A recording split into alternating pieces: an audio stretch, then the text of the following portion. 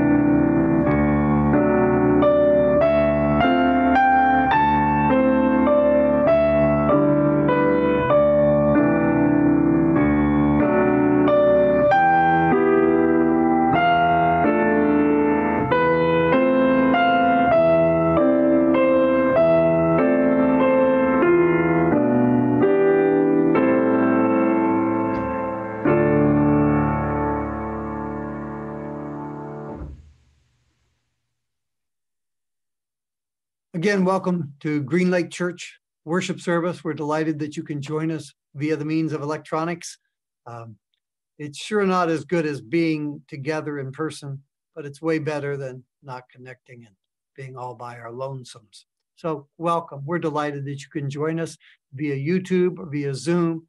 And you know what? This week, if you get a chance, would you send an email to the church office and let us know that you are watching. Let us know the quality as it comes through to you. The more feedback we get, it helps us on the production end. And more than that, we just love to hear from you. It's great to know you're there. So I'm going to take a look at my announcement list so I don't forget things. Yes, first, I want to talk about Sabbath school classes. We have a number of Sabbath school classes that meet for both children, young people, and adults. And today, I jumped in on 3 of the Sabbath school classes. I connected with Elise Lambeth's Sabbath school class for the little kids. That was a lot of fun to see all their faces spread around the screen in the gallery view. And some of them had done a special project. Elise was recruiting more for next week, and they were all excited going, me, I will do one. I'll do a project. I'll do a song. It was a lot of fun. Thanks, Elise, for all that you do and for parents for helping kids connect. I checked in on the library class. Since I'm sitting here in the church library, I thought it was appropriate that I check in on the library class who are meeting via Zoom. Asa Takamori was presenting the content of a book that sounded really fascinating, and I have to add it to my stack of books to read. Thank you, Shine May, for helping put that together. Let's see, I also checked in on the fireside class. Looked like they were having a good time. And then I think Hans may have checked on some classes with some teachers during the week. Hans, if you're ready, let me turn it over to you to tell us what you found out when you called somebody about Sabbath school this week. Hi, good morning. Happy Sabbath. Yes, John, I think we checked on 2 classes at the same time, because I also checked in on Shine May's class. Yeah, they was doing book reviews, which is also a great thing. I checked on Matt's class, and he was telling me how they have conference calls due to the fact that some of the people in their class don't have computers. And I think that's the same situation with Shine May's class as well. So they can't get online to, I guess, join these classes. So, but Matt found a way to just have a conference call, which is pretty cool. And of course, my class, the youth class, is doing well. I gave them an assignment, and then we'll be talking about this assignment next Sabbath. So those are all the classes that I have checked upon. So yeah, back to you, John. Thanks, Hans. Yeah, appreciate that. All right, let's see. Let me look over at my board again. Yes. Oh, another thing that Hans and I are going to share together. Since we're all so far flung, we thought, how can we add a little personal touch? So we came up with the idea of doing birthdays. So Hans and I are going to wish you a happy birthday if you have had a birthday during the month of May up through next Friday. And from here on, we're going to try to stay up to date. Carolyn Lacey has given me a list.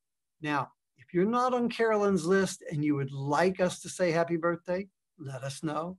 Or maybe you know somebody that should be greeted and said happy birthday to, but might not be on our list. You can let us know that too. So let me lean over here and grab my list. There, let's see, where did I put? Here it is. I've got it. I've got my list. So on my list, Stephanie Mays, her Sabbath school class saying happy birthday to her at the beginning of the month when her birthday was. And all the way over in Spain, Ellen Park, happy birthday. We are so excited to wish you happy birthday. Roger Ferris, Dr. Ferris, happy birthday to you. Paul McGale. Paul, I wish I could see you. I know you wish you could see me too. Happy birthday, Paul. Mitch Webster, happy birthday. Lila Newman, happy birthday, Lila. Jamie Lund. Jamie, with the voice from heaven.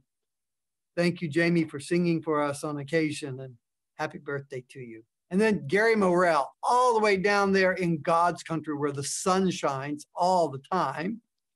Gary, happy birthday. Now, Hans, you have some on your list. I'll turn it back to you. I do. There's a lot of birthdays.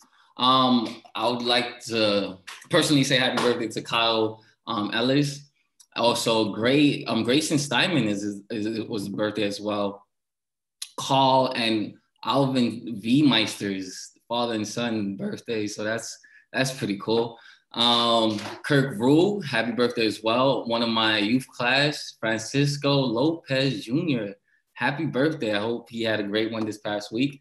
And lastly, Mark Ramos, yeah, a happy birthday to you as well. So hopefully everyone have a great birthday. Everyone had a special birthday, even though we are on lockdown. So happy birthday, everyone. All right, that's Mark Ramirez. Yeah. All right, well, happy birthday to all. Now, another couple of special notes today. We have a children's story all the way from Chile. Daisy Bencera is doing our children's story today.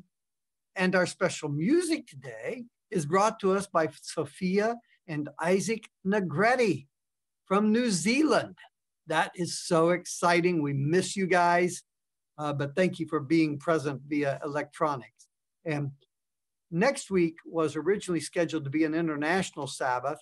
And when we were looking at happy birthday to Ellen in Spain and children's story from Chile and special music from New Zealand, we were going, well, actually, we just got international Sabbath in a week early. So thanks to all in the far-flung parts of the world who have joined the Green Lake worship service today. One other note, sort of along that same line, today, May 16 was supposed to be the choir festival. And the sermon today is titled Songs in the Night. And I'll talk a little bit about music in the life of a Christian. I know for our choir members, this lockdown is just a terrible loss, that opportunity for connection socially, but there's something magic when you sing together in a choir, and they do connect on a Friday night Zoom meeting, but it's not like being together to sing. So choir members, thank you for your faithfulness through the years and hanging in there with us through this very difficult time.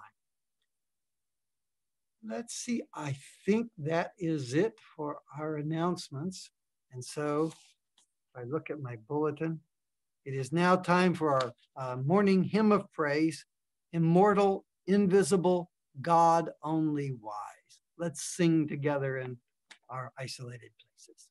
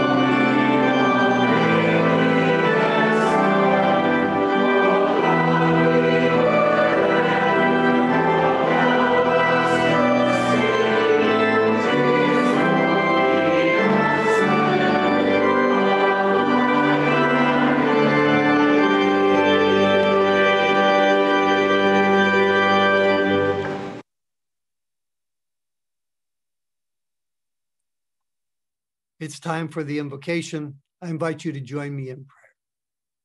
Creator of earth and sky and sea, thank you for calling us together this morning, even as we are scattered physically and joined together in worship.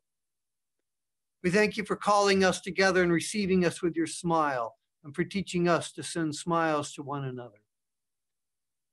Lord of the seasons, we pray that you will cause this season of epidemic to pass quickly from the earth. Lord of the nations, we pray that you will hasten the day when swords are beaten into plowshares and spears are transformed into pruning hooks and justice rolls down like the great river. Lord of our hearts, we pray that you will work in us and through us. Make us partners with you, agents of the kingdom of heaven, in the week to come to accomplish justice and peace. Is our prayer in Jesus' name. Amen. And now Marlene Land will call for the morning offering.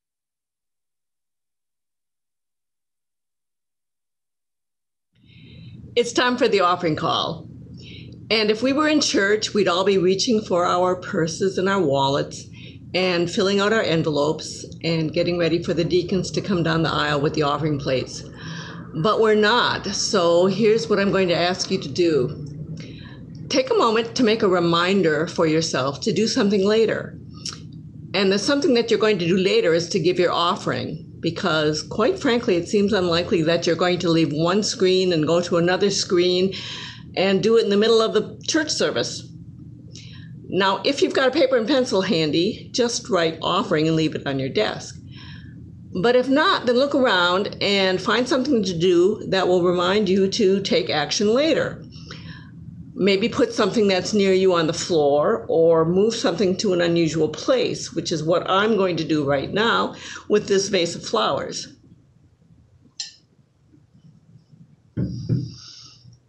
There, I put it on the edge of the table, which is not where it usually goes. The offering today is for local church ministries, which is basically the church budget. Now, since we haven't actually been in the church facility lately, and there hasn't actually been an offering plate passed to us, the church's income has unfortunately fallen off, and we're short of our budgeted goals. You all know how to give online by now. You just go to the church's website at www.greenlakesda.org and click Give in the upper toolbar. Then follow the prompts for the next steps. Well, now that you've got your reminder in place, when the service is over today and you go to leave your device, you'll see it and think, what is that there for? And you'll remember, oh, I should stay logged on and give my offering. You know, even though we can't be together, the church still needs our support. So please be generous. Let's pray. Lord, we realize that we are returning only a small portion of what you have given us. Please take our offerings today and multiply them to your good. In Jesus' name, amen.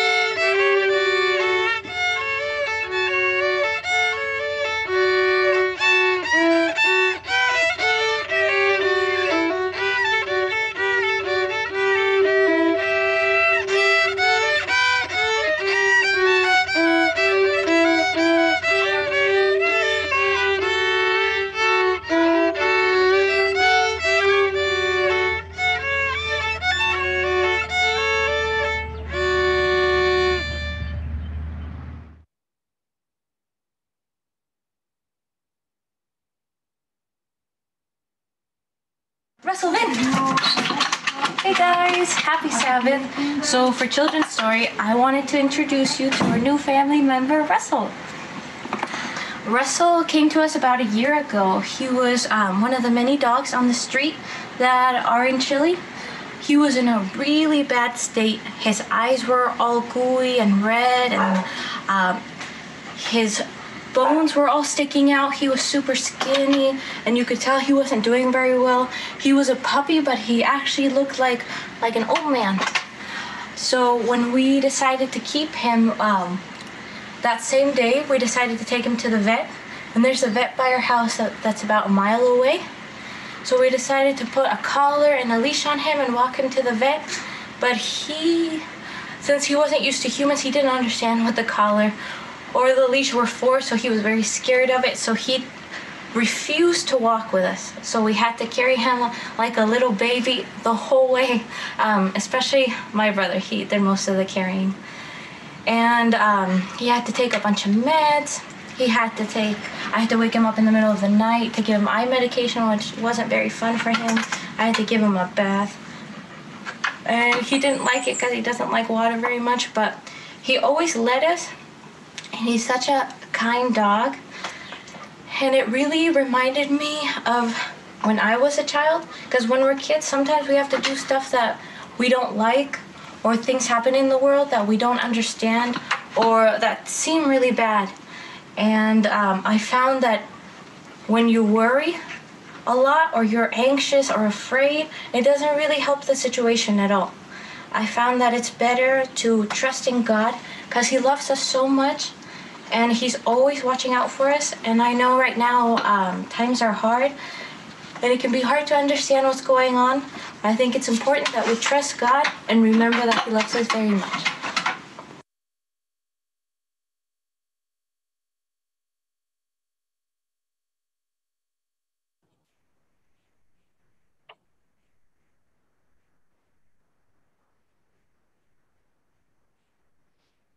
Dear Lord and Father, we come to you today with the utmost praise and thanks for all your blessings. We can't begin to know how magnificent you are, and we are truly grateful for all that you bestow. Lord, we don't need to tell you what trying times we are going through and how challenging life is for so many of us. It is so difficult to remain hopeful when everything around us has either been put on hold or turned completely upside down. We don't know the extent of what's happening. We don't have the answers, and we definitely don't see when they are coming. It is so easy to be depressed and disheartened, but Lord, please forgive us our weaknesses and shortcomings and help us keep our eyes on you. You can give us courage. You've shown us that regardless of what may happen, human life can be lived victoriously if we choose to trust you.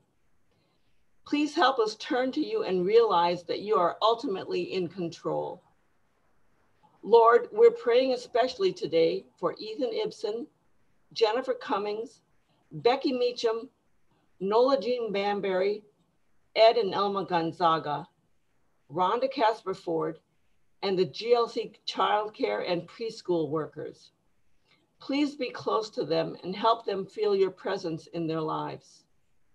You also know the longings that are in each of our hearts. Please help us recognize your leading when we face our own challenges. Now, Lord, we thank you so much for your coming to earth for us. With our ever-present hope in your soon return, we give you all the glory and honor. In Jesus' name, amen.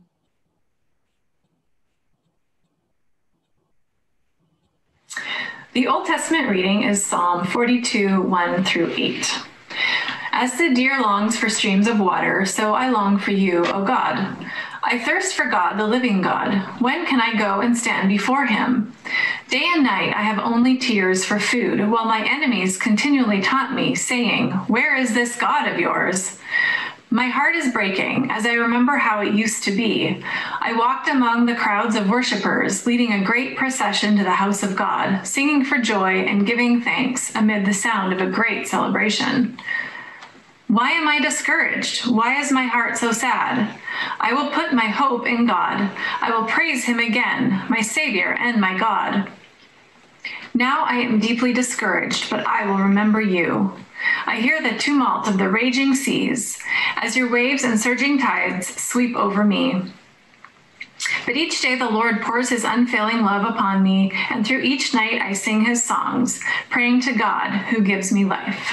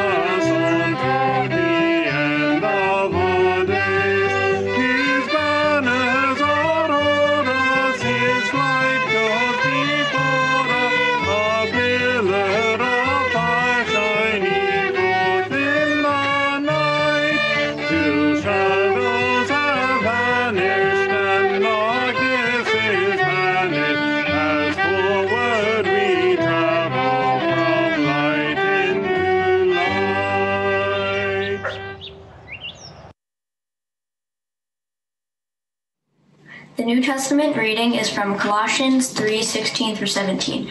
Let the message about Christ's knowledge richness fill your lives. Teach and counsel each other with all the wisdom he gives. Sing psalms and hymns and spiritual songs to God with thankful hearts. And whatever you do or say, do it as a representative of the Lord, giving thanks through him to God the Father.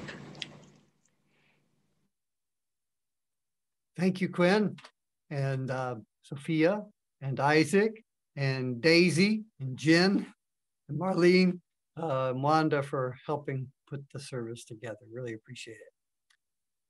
Wednesday night, I got to go camping. I was up in the South Cascades, and I didn't get my tent set up until after dark. I got my tent set up. I crawled into my sleeping bag, and it was raining. And there's something quite magic about the patter of rain on a tent, as long as you're dry inside, which I was. And then later in the night, I was charmed by the hooting of an owl. I don't know what kind of owl it was. It's not an owl I'm used to hearing, but an owl was calling somewhere in the woods. But the truth is, I did not hear very much of either song, not the rain patter song or the owl song, because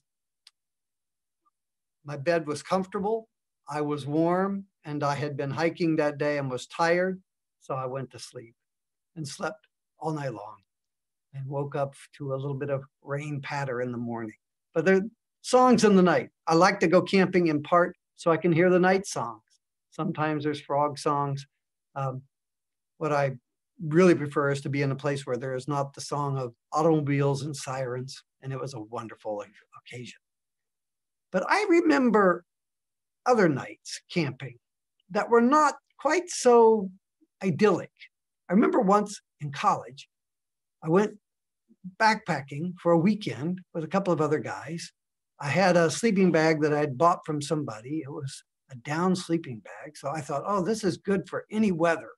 We hiked up into the mountains, and that first night, I nearly froze. This sleeping bag was completely, utterly inadequate. So I spent the whole night keeping the fire going, which kept me awake to put the wood in the fire. And then when I would try to sleep, I would lie as close to the fire as I thought I dared. And then I would worry about catching my sleeping bag on fire. It was a miserable night. I was never so glad for morning as I was that night. I needed a really bright song that night. I don't remember any songs. I just remember the misery. When you've got a bad night, it's good to have a song. I don't know, a year or two ago, I got the flu. It was not the worst case of flu ever, but it incapacitated me for several days, and I was in bed with nothing to do but lie in bed. But Dana Waters had told me about a book. I think I mentioned it before, that she had enjoyed. And so I had this book as an audio book. I didn't feel good enough to actually open my eyes and read, but I could listen to this book. And the book was this wonderful tale about a man who was carrying an impossibly heavy grief. The grief was so heavy, he was so despairing that he was planning to commit suicide. And then every time he would actually plan to do the deed, somebody would need his help. Some neighbor, somebody would desperately need his help. So he'd have to put his plans on hold and go to the rescue of somebody.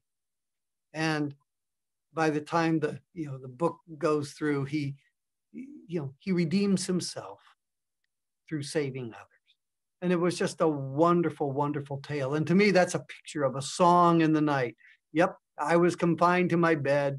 It was a long, dreary few days in bed. But the song created by that book, by that wonderful story, lifted my spirits. And I was almost thinking, man, I could get the flu again if I had a book this good to enjoy and I didn't get any, my symptoms were not any worse. It was wonderful. Which brings us to the Old Testament reading we have for today from Psalm 42. And I'm going to read some of it, and then we'll talk our way through this psalm. Psalm 42 begins, "As the deer longs for streams of water, so I long for you, O God. Now that first part, those first phrases, they don't alert you to any problem. You could think, well, it's natural for humans to long for God. In every healthy relationship, friends long for each other, lovers long for each other. The longing is not a sign of distress. It's natural. But in this case, the poet is thinking of a longing that is driven by pain, by trouble. As a deer longs for streams of water, so I long for you, O God. I thirst for God, the living God. Where can I go and stand before him?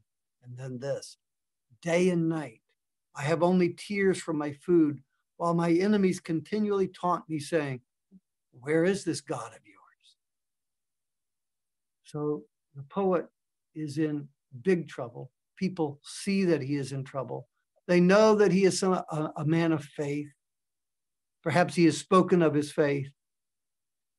And others watching are going, oh yeah? What's it doing for you lately? Where is this God you speak about? Your life's a mess. You're in trouble. We can see you're miserable. And he's going, yeah, I am miserable. Where are you, God? Where are you?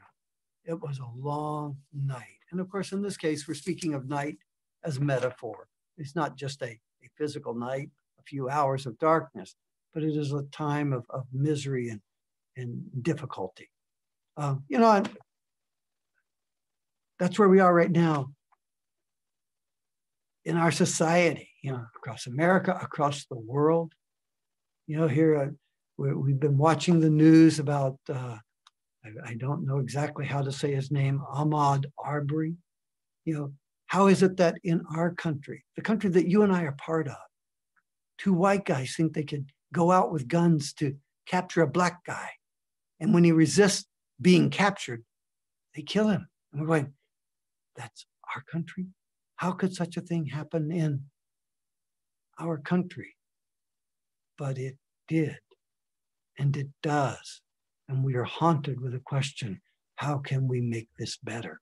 How can we stop this kind of outrage? And we must do what we can to do it. But feeling our own helplessness in the face of this kind of outrage, we go, God, where are you? When can you show up and do something about this? And our hearts are heavy. The unemployment figures right now, scary.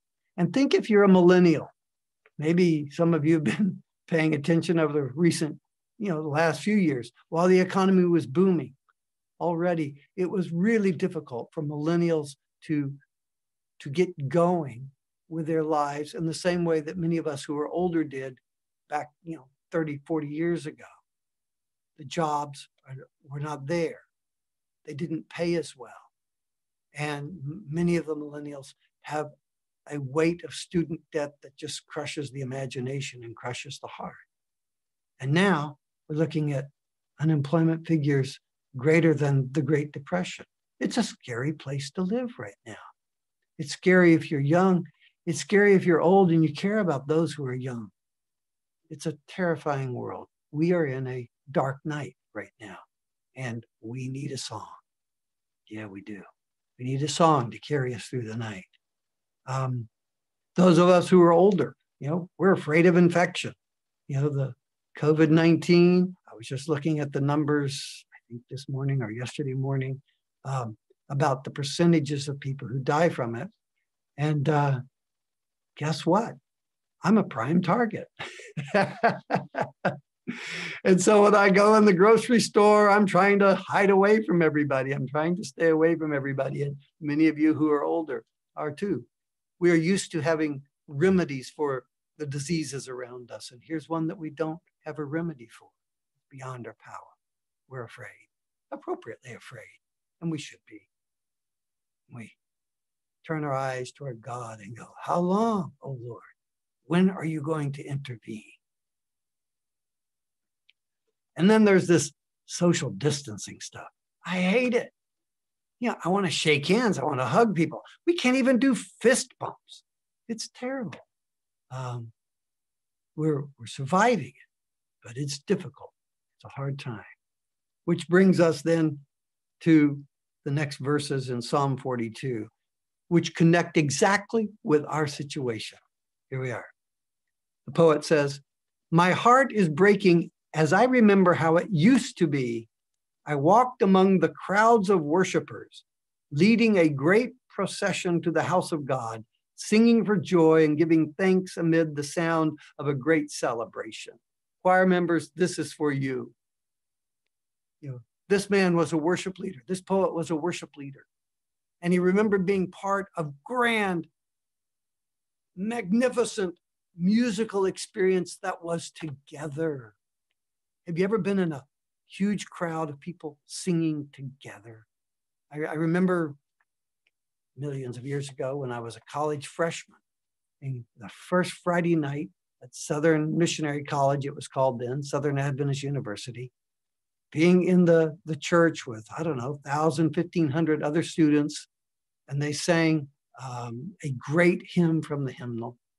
And I just remember sitting there singing my heart out and at the same time being lifted to heaven by this music we shared together. And now we're on lockdown and we're connecting with each other via electronics, which is pretty thin soup. Better than nothing. But oh, we hunger for those days we remember when we could be in church together. We remember Christmas concerts with a packed house and an orchestra and choirs and carols sung together. So no wonder the poet is down, and no wonder we struggle, because we remember when things were better. We remember when we could be together. Then the psalmist goes on to say this. Why am I so discouraged? Why is my heart so sad? And I'm laughing, going, well, duh, I know why you're so discouraged. I know why you're so sad. But he's talking to himself. He's trying to talk himself up. Why is my heart so sad? I will put my hope in God. I will praise him again, my Savior and my God. Now I am deeply discouraged, but God, I will remember you. And when he remembered God, it gave him strength to get through the night. It gave him a song in the night. As Job puts it in the book of Job, there's a reference to God giving songs in the night. And God does, when we remember God, remember his power and his promises. One of the good things is night is not the last word. Dawn comes every morning. Today, well, at the park above our house here in Magnolia, where I go for meditation, last week, a young man met up with me quite by accident as far as we were concerned. And he asked about what I was doing. I described my meditation practice, and he goes, I'd like to do that sometime. Could I come and do this thing with you? And I said, sure. So today he and I were up there at 5 o'clock. And it's a good thing we're there at 5 o'clock. Sunrise was supposed to be at 5:30. At 5, there was a bright orange glow in the eastern horizon. At 5:15, it was even brighter. And at about 5:20, it was just really brilliant. And then the clouds began to move in. And by 5:40, when the sun should have actually come up above the mountains, the clouds closed it in. We had a good conversation. We went our way. But we were delighted because the sun had risen. Outside right now, it's pretty gloomy here. But I'm walking through today remembering the sun rose this morning. I saw the glorious light. Night is not the final word. That's our conviction as Christians, because God has promised a brighter future. Some years ago, I think it was in Ohio, I first heard a song by Don Moen titled "God Will Make a Way." And the words have lived with me. I've said them to myself many a time when I have felt perplexed, when I felt stuck. Let me share some of the words with you. Oh, God will make a way where there seems to be no way. He works in ways we cannot see. He will make a way for me. He will be my guide, hold me closely to his side. with love and strength for each new day, he will make a way. He will make a way. God will make a way when there seems to be no way. Right now, when we look around us, the world's pretty scary. It's perplexing. What are the answers? What are wise policies? What are the facts? Lots of voices, lots of people shouting, even people waving guns around. They are so desperate. But we, as believers, come back to our confidence in this. God will make a way when there seems to be no way. This is one of our songs in the night, a song that will take us through the night. We can hang on to in the dark times as we wait for the brighter times. I love the words of our closing hymn that Wanda chose for us. Oh God, our help in ages past. What a great hymn. Listen to these words. Oh God, our help in ages past, our hope for years to come, our shelter from the stormy blast, and our eternal home. If we take those words deep inside, this is a song that can take us through many a dark night. Oh God, our help in ages past, our hope for years to come, our shelter from the stormy blast, and our eternal home. Let these words live in your heart. Memorize them. Sing them to yourself this week. It'll do your soul good. So I was thinking about songs in the night. A few passages of scripture ran through my mind, passages that it's always good to come back to. The Lord is my shepherd. I will lack nothing. Sometimes you got to be kind of bold when you say that because it seems like we are lacking. But our certainty is in God. The Lord is our shepherd. We will lack nothing.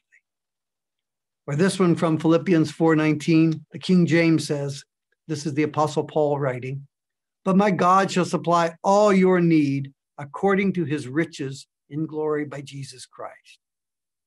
Those are the words that I learned as a kid. A modern translation puts it this way. It's the same idea.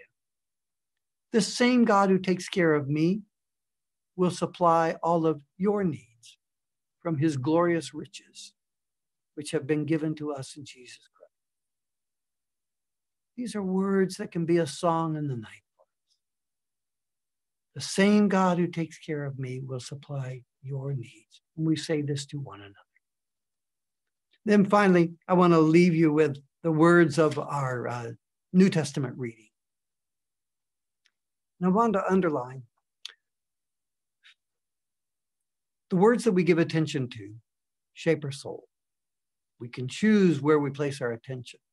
But once we've placed our attention, we cannot help but being shaped by what we give our attention to. If we give all of our attention to the news, whether that is from standard media or from social media, however we access information about the world, if we give all of our attention to the news, we're going to be filled with despair and fear because that's what fills the news. That's what makes news. So along with giving attention to what's out there in the world, and there's a place for paying some attention there, let's make sure that we nourish our souls, that we cultivate our spiritual life by giving attention to words that build us up, that encourage us, that give us hope and confidence, that become songs in the night. Listen to this from our New Testament reading that Quinn read for us earlier. Since God chose you to be the holy people he loves, you must clothe yourselves with tender-hearted mercy, kindness, humility, gentleness, and patience. Think about those words. This is to be the shape of our characters. We're to be tender-hearted mercy, we're to wrap ourselves in tenderhearted mercy, kindness, humility, gentleness, and patience. If we do this, we will be remarkable in today's culture. Right now, the public culture, anyway, is giving to a lot of screaming, a lot of shouting, a lot of anger, and a lot of fear. As we participate in civic discourse, let's make sure that first we have wrapped ourselves in tenderhearted mercy, kindness, humility, gentleness, and patience. And then let us speak into the world out of that good place. The apostle goes on, make allowance for each other's faults. Forgive anyone who offends you. Don't escalate, de-escalate conflict. Remember the Lord forgave you, so you must forgive others. Above all, clothe yourselves with love, which binds us all together in perfect harmony. And let the peace that comes from Christ rule in your hearts. For as members of one body, you are called to live in peace and always be thankful. Let the message about Christ in all its richness fill your lives. Teach and counsel each other with all the wisdom he gives. Sing psalms and hymns and spiritual songs to God with thankful hearts. Just a couple of minutes ago, my wife, Karen, who is sitting here with me, she was mentioning a conversation with one of the choir members. The choir member was mentioning that she missed singing so much. And there is no way, that I know of no way to replace fully the richness of singing together. But I will encourage you, sing. You know, put your favorite music on your device, whatever kind of device you have that can fill your house with music, and sing along. Don't quit singing. We are separated physically, but let's unite our hearts in singing songs through this night so that our voices will be trained and ready for the day when we can again sing together, and for that great day in heaven when, of course, our whole life will be full of song singing, holy, holy, holy, and worthy is the Lamb. We can hardly wait for that day. And now let's sing together our closing hymn, O God, our help in ages past.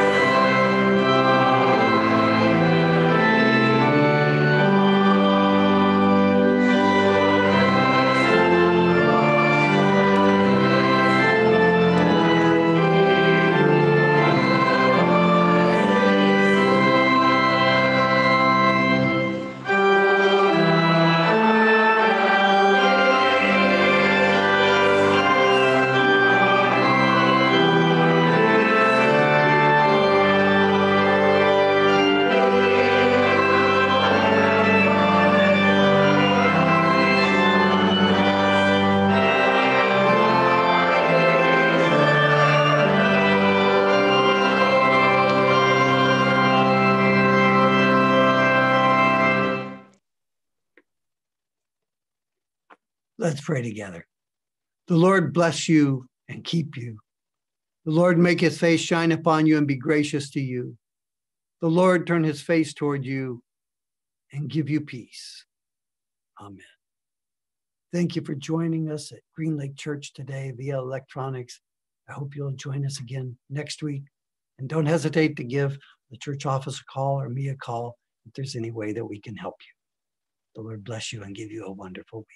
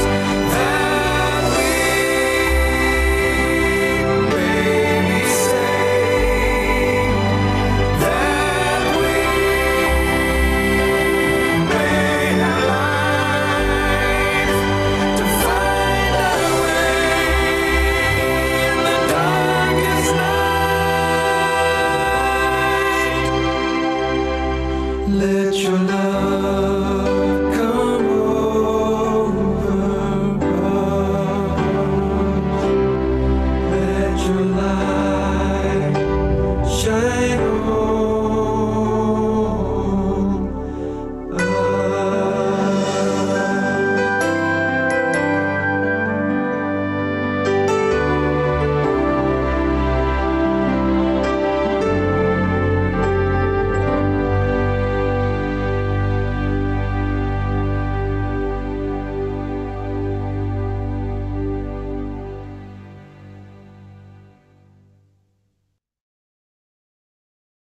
Hi my friends, happy Sabbath. I hope everyone is safe and healthy. We send you love from Chile. We miss you guys. You are in our hearts and prayers.